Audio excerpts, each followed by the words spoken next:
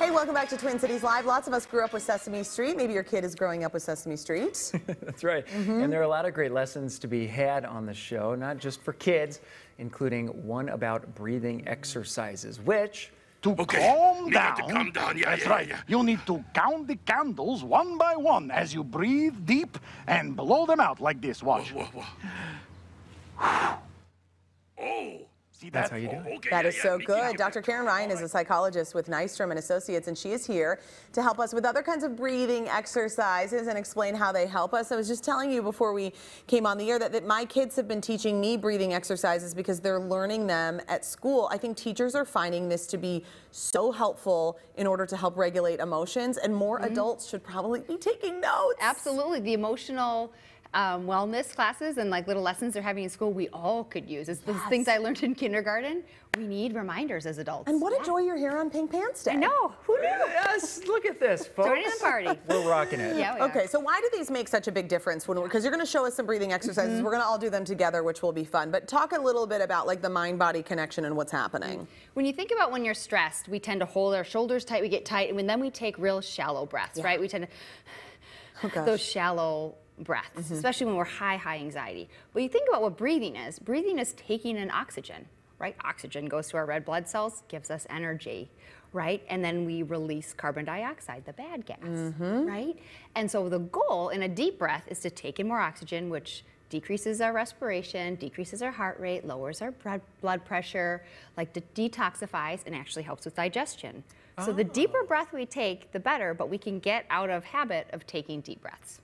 Okay. I'm in a bad habit of short breaths. Yeah. So Sometimes you can forget. Do you ever just go like, oh, I think I was forgetting to breathe? all the time. Yeah. All the time. It's not a good feeling. Okay, so belly breathing is one that my 7-year-old has been talking a lot about. What does this mean? So belly breathing is highlighting and really helping you get from taking those shallow chest breaths to taking a deep belly breath. Okay?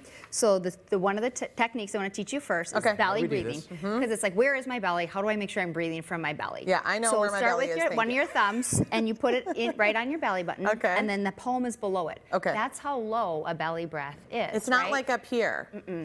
Right? And so the goal, and then you can put another hand on your chest, and the goal then is to get your belly to rise and fall.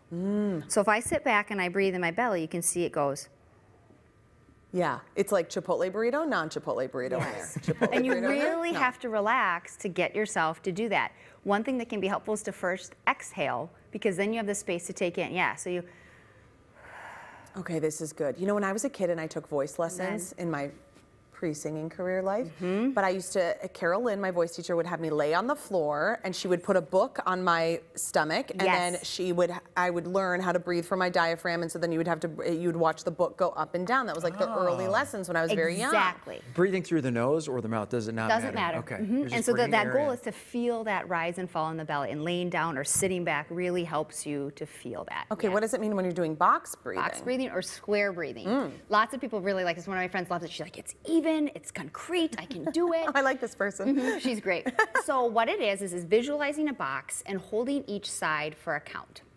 All right, so if I'm visualizing the box, I'm gonna start here and I'm gonna exhale and hold and inhale and hold and exhale Oh, wow. and hold. And how long do you do this for? I love that you asked that.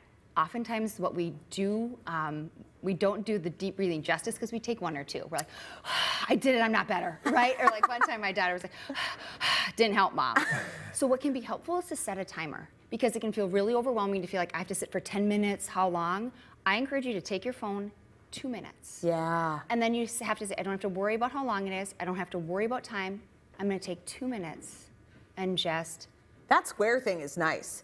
That's useful. Everybody can do that together. Everybody four can do that. corners. Yeah, 4 corners feels good. I kind of want the circle version Yeah, myself, that doesn't but that's surprise okay. But that would absolutely work, right? That would work. You could go around. So what about hand breathing? So hand breathing, this is a tactile thing that can be really helpful. Like you were reflecting that sometimes people like breathe on their hands or count. That's what my 4-year-old does. This is a way to get yourself to take 10 deep breaths. And it's also a tactile, which is grounding. So you take your finger, and as you go up a finger, in, Okay. out, in, out. Okay, good. And then you can see I already need to slow it down. Like that's too fast now. So now I've already slowed myself down. I totally just want to rush through it. Yeah. So you slow it down, okay. Okay, are you trying to do this then when you're finding yourself all worked up, when you're finding, I mean, when do you really need to just take a minute and do this? It can be utilized anytime, but in particular when you're really anxious. When you notice yourself that tense and going that, or you're trying to be patient with somebody who's annoying you, or a child that's having an issue, or a work stress, this is a perfect time to do it. 7:15 in the evening is my time. Yeah. How about you? Boy, I know, things really trying to start brush your crash. teeth. Everyone's screaming at my house at 5:30, and that is the truth of the matter. Okay, before we go, we've got just a few seconds. Let's do this pizza breathing, and you say this can be a really fun one for kids, I love this one. I love this one. I'm in on this Because one. it's really hard for kids to know how to take that deep breath sometimes, and they're teaching it more and more. But the example is, you take your hands and you imagine that you have a piece of pizza. Great. Kids can relate to blowing or cooling things off, or like blowing out candles. My 18-month-old blows on out things. candles. Yeah, yes. So you cool the pizza and smell the pizza. This one Cool works. the pizza. Yeah. You're speaking Smell TJ's love the language. Okay. There's something about doing it with a visual And that when you helps and you feel it in your hands, and it's a. And the key I want to highlight is deep breathing. The more you exhale, Get that the space. easier it is then to inhale. Okay. Start with the exhale. Dr. Karin Ryan, you are a joy. What a I hope treat. everyone did that with us. That was very fun. I hope they did. In 2 weeks, Dr. Karin Ryan is going to be back with us to talk about another effective way to calm down that includes breathing with a healing light exercise. These are much better than just telling someone to calm down, because people don't respond well to that, myself included. Very true. Nystrom and Associates provides care in the fields of psychiatry, psychology, family therapy, and more, and they have 20 locations in the Twin Cities. They're happy to work with couples, families, and people of all ages. And if you're struggling with stress, anxiety, depression, or addiction, reach out to them. They'd be happy to help. All right, with that, we'll be right